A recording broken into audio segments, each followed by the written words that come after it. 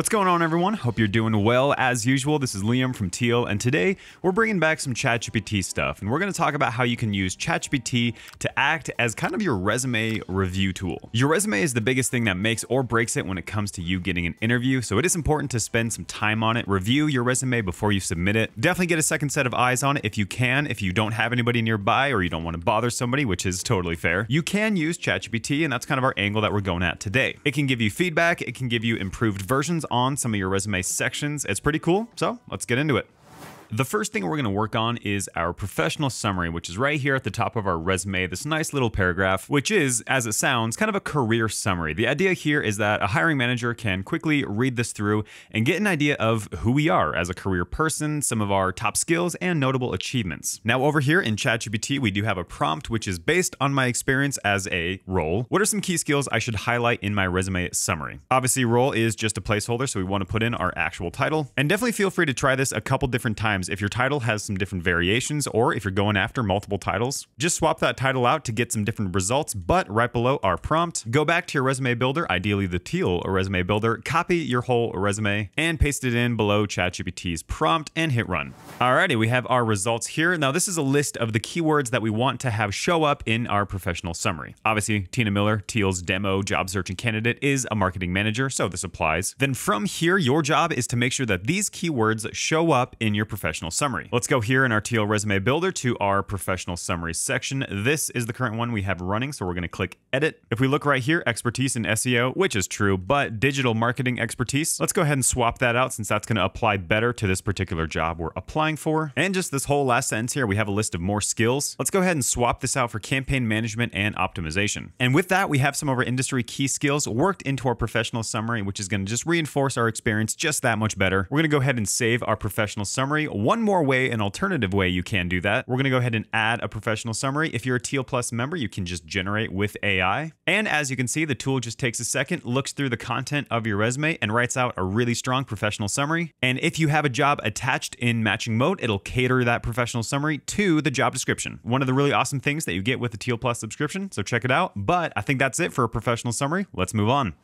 The next part of our resume we're going to review is our resume bullet points, or achievements as we like to call them, since the idea here is that you aren't just relisting responsibilities and what you got up to, but instead you want to show your accomplishments, what you succeeded at, what value you brought to the company. And this is another place where you can generate these with AI if you're a Teal Plus member. But to stick with the ChatGPT theme here, we are still going to review these. So in ChatGPT, our prompt is going to be accomplishment plus measurable outcome at my last job. How can I make this achievement more quantifiable in my resume? Now, that might seem confusing. We do have an example here. So our actual example, to try to give some more reference, is going to be, I was in charge of posting to social media at my last job. How can I rephrase this achievement to start with a strong action verb? Please include examples of quantifiable metrics. Now, for this specific prompt, we're not referencing your resume at all. This is just going to get you thinking of the right types of achievements to write. So as you can see, ChatGPT has generated 10 ideas of really awesome social media related achievements. And what you want to do here is either copy all of these back to the Teal resume builder so you have them all saved in one place, or if just reading these achievements gets you thinking in the right idea, you can just go ahead and add an achievement and start writing your own. Just for reference, we're going to copy a bunch of these back over to Teal. And there we go, 4 should be good. And once again, the thing to focus on here is not necessarily the specific results from ChatGPT,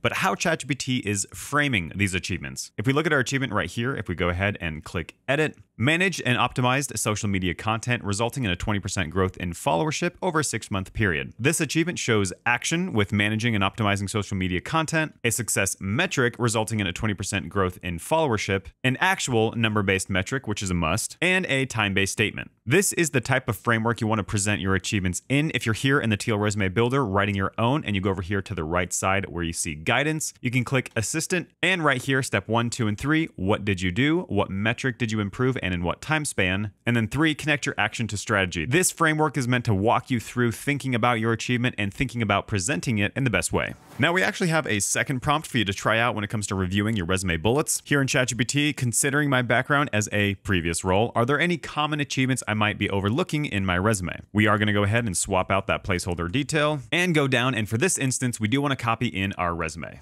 Now, taking a look at the results, this is basically one massive list that ChatGPT has deemed as notable accomplishments to show up in your resume. Now, like we talk about a lot with achievements, it's kind of hard to show specific examples. So our idea here is that this is just to get you thinking in the right type of idea, and then you can apply this type of thinking to your career, your experience, and your industry. Anything that pops up here in ChatGPT, if you've got experience in it, make sure it pops up in your resume. And those changes and upgrades to your resume is just going to give you a notch up in resume impact and really show your value that you can bring in whatever position you're going for.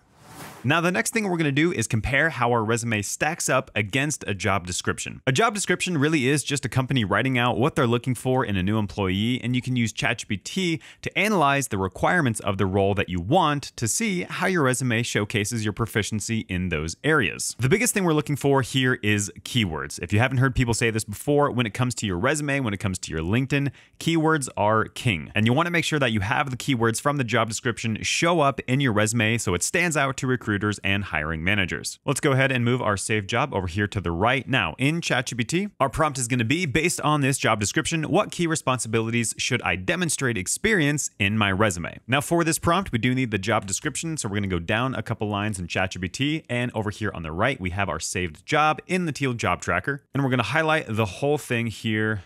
We're going to copy it, and back in ChatGPT, we're going to paste and hit run. Now, taking a look at the results, we have a massive list of keywords here. What are they? These are keywords that are emphasized in the job description for the job we're after. Depending on the type of role, here we have a digital marketing manager, so we're going to be looking for things like, team leadership. That's something that we definitely want to emphasize with our resume. But now that you know the keywords, your job is to make sure that they show up in your resume. We have been doing that so far this video, so this is honestly something that you could do first before diving into the specific sections. But if you have a great achievement that you've already written and you're just looking to spruce it up a bit, or maybe you're happy with your resume, you think it's good, it probably is, but you just want to make sure that it's good, not just in general, but good for this specific job that you're after. That's where this list comes in, so make sure that you see all of these keywords, or at least most of them, show up in your resume, in your professional summary, in your achievements. If there's nothing that can directly apply to either of those, you can always add them to your skills section, but don't just make this a dumping ground for keywords. That's not really going to help. There are two more ways that you can do this a lot quicker and right within Teal. If we expand out our resume and then go over here to matching mode, once again, you can attach a job to your resume. So let's go over here and switch out the job.